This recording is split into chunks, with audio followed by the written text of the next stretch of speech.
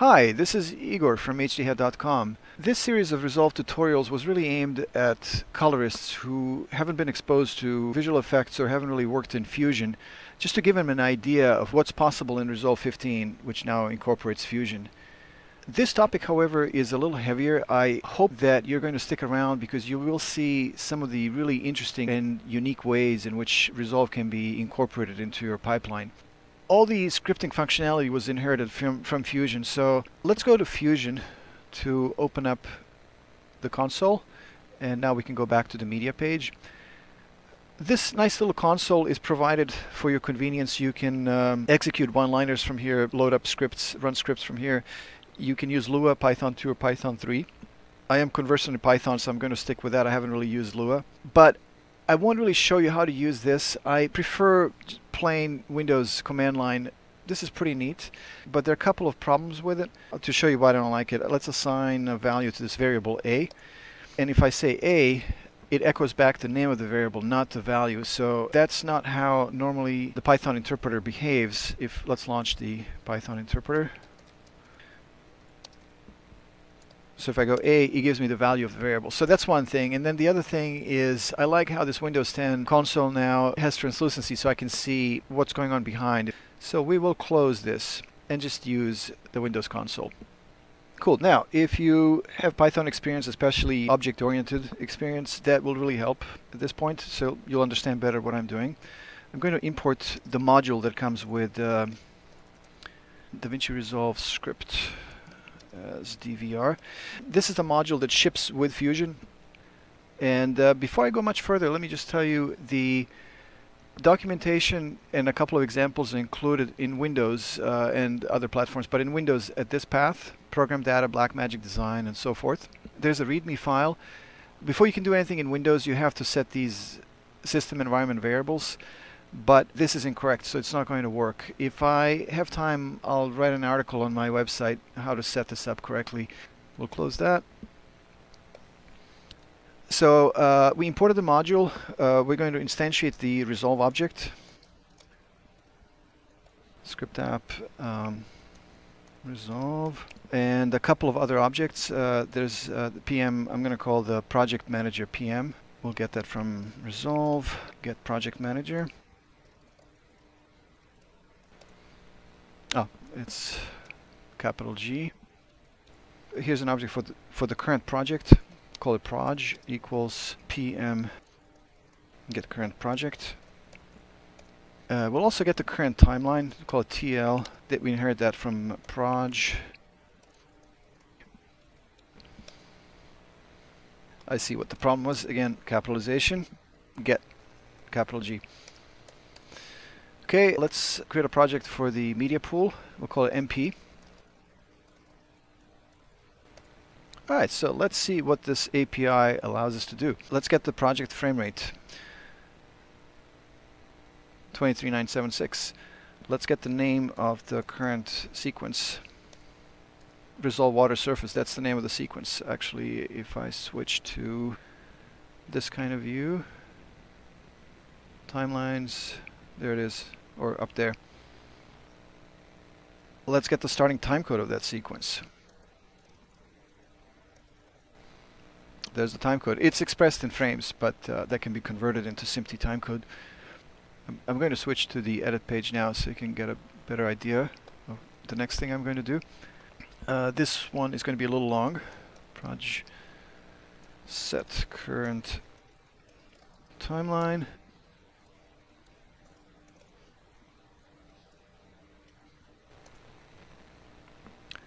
I just loaded another timeline. Let's load the second timeline. There's a second timeline. Let's load the third timeline in this project. So you see, you can force Resolve to load timelines. It gets even better. Let's go back to the media page. So let's try this. MP is the object for media pool. So MP, create empty timeline, some name, and watch what's going to happen. It's right there, new timeline we created. It's an empty timeline, but it was created from command line. Okay, moving on, I will create a root folder object. I'll call it folder. Media pool get get root folder. Let's check the name of that folder. So we can go folder, get name, master. That is the Resolve's top level bin or folder. Now let's instantiate an object that represents the clips in this folder. Let's see what's inside of that clips object. It's a dictionary where each key value pair represents one clip on the timeline. So let's look at the individual clips. So we can say clips 2.0. So the keys are floating point numbers. Get name. This will give us a human readable name of this clip. Bus MP4. So the clip at index position 2 is called bus MP4. It's right there. I'm going to select that clip. Let's click on it, open the metadata pane. Let's look at all groups. In the metadata description field, I typed in content. We can change that. Let's change it to new note. We can read and write that metadata. Although I haven't been successful in writing it, that's not true. I have been successful in writing it, but for some reason I'm not able to see it within the Resolve. However, the metadata is there. As I said, the documentation for this API is still a work in progress. Let's see what's in clip 1 meta. And as you can see in this dictionary, there's a description, which is the name of this metadata field, and a new note, which is the text, the content that I entered in there. So all of this can be read, and I mean, you can do crazy stuff with it. But there's more. Remember how we created that some name sequence? You can actually create a sequence and add clips to it. So let's try that. Media pool. Create timeline from clips. This is the name of the timeline. And I will use one clip, and that's the clip 2.0, the one we've been using to read the metadata. Clips at key 2.0.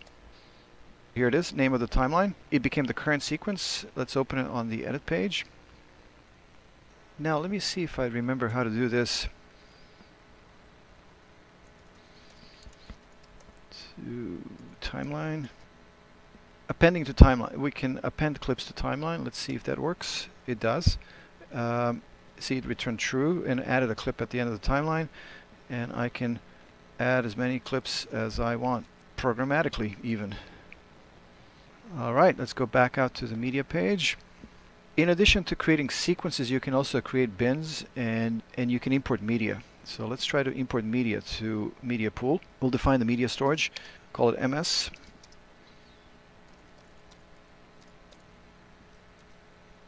And the syntax is the object name dot add items to media pool. And then the path, I'm just going to copy and paste that path from an open window I have. And we'll go slash image dpx. Oh, of course, that is a string. It needs to be indicated as such in double or single quotes. Okay, I think I see what I've done wrong. I'm going to go a couple of steps back. This was missing brackets. Alright, now that should work. And there's the image dpx that we have just added. It's that same bus but black and white that was pulled from this directory right here.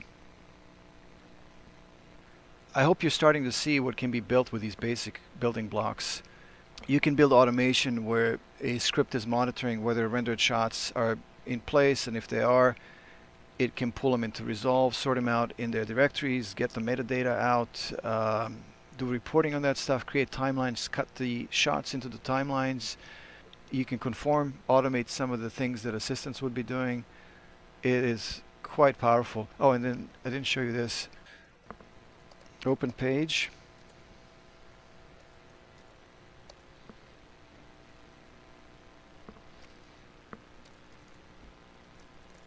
See, you can force switching of pages. I put together a couple of little apps to demonstrate this. Here's a little proof of concept app. It's a page switcher written in Python and Qt.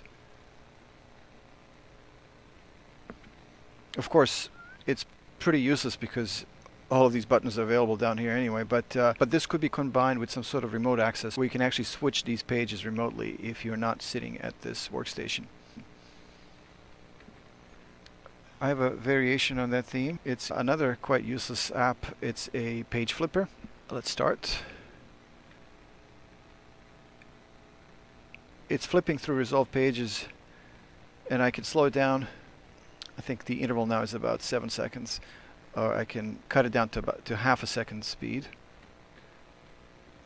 Perhaps useful, perhaps not. Maybe could be used for like a demo situation where you need Resolve to just cycle through pages so people can look at it or something like that. But I don't really intend to use that for anything. It was just a little test and practice. And I have another one. It's called Resolve Clips Poll. What this has done, you might have seen, it created these two files. We have a comma separated values file and an HTML file representing the clips in the master bin, separated by comma. Okay. Here are the clips. Let me just open the bin so you can see that these match. Sorted by numbers, clip name, black, that's a compound clip. Bus is a video clip. We have two timelines, a video clip, frame rates, durations in frames, and resolution. That's one way to present this information, but also have a static web page version that it just formats that into a very dumb HTML table. No immediate purpose for any of this, but just I want you to see what's possible. As of the date of this recording, which is 4th of May 2018, I've only had a few hours playing with scripting in Fusion, so I think there's a lot more that can be tapped into, especially when the product is finalized and we have the final documentation. I will give my best to make these scripts available on GitHub or my website or both. Thank you for watching. My name is Igor, and you can download this and other Resolve-oriented tools from my website, hdhat.com.